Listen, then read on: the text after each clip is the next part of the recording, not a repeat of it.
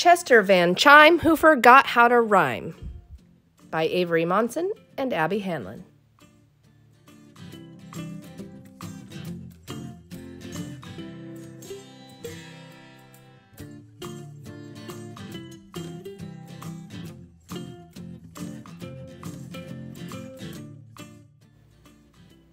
Chester Van Chime, who forgot how to rhyme.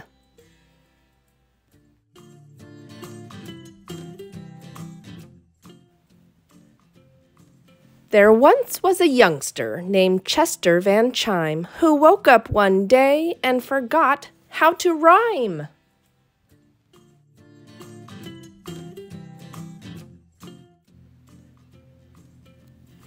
It baffled poor Chester. He felt almost queasy.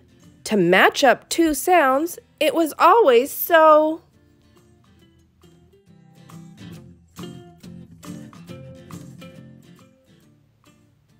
simple for him.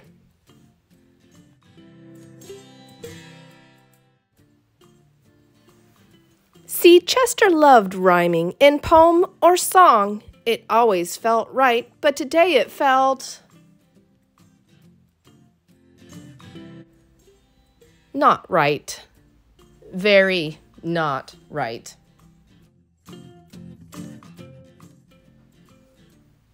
He tried not to panic. He played it real cool and picked up his backpack and walked to his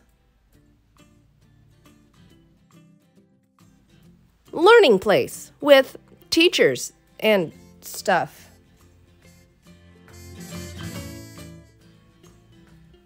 He walked past the butcher and walked past the baker. He passed Mr. Waxler the candlestick guy. In class, Mrs. Stevens knew something was wrong when Chester could not sing the words of a very popular nursery rhyme.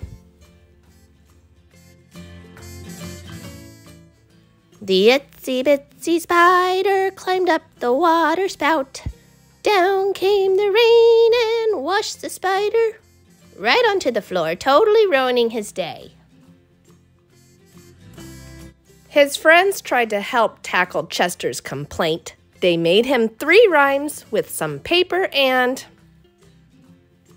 assorted art supplies. The dog jumped over the sideways tree. The goat rode the canoe. The bear combed his silky smooth brown fur. Things weren't looking good, but they didn't despair. They sat Chester down in a velvety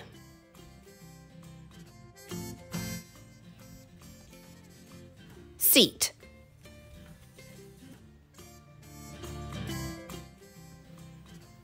Then they brought out tons of rhymes to the room where he sat.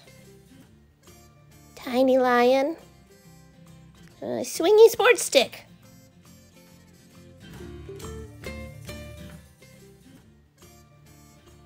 Muddy foot wipe, fancy pants head cover, extra big mousy looking dude.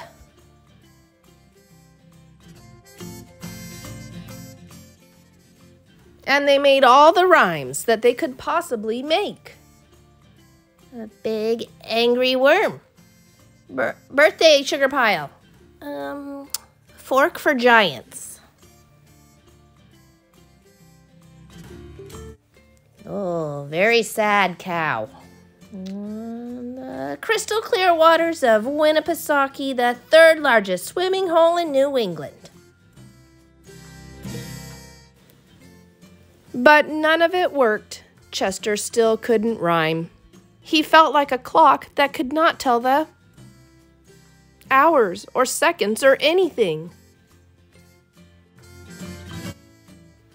He slowly walked home and he shuffled his feet. past Waxler the baker and the guy who chops all-natural hickory-smoked bacon.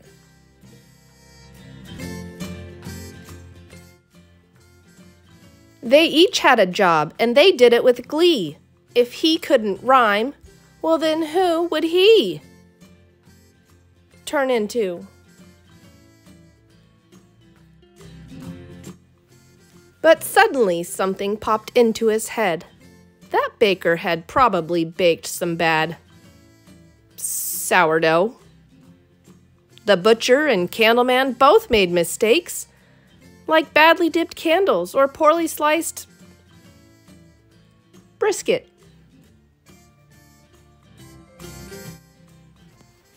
"We all have bad days," Chester said with a grin. "And rhymes aren't a contest to lose or to come in first place. So maybe I don't need to be quite so stressed if I give it my all, but I'm not at my tippy-top peak performance." And easy as that, Chester's problem was done when he realized that playing with words should be fun.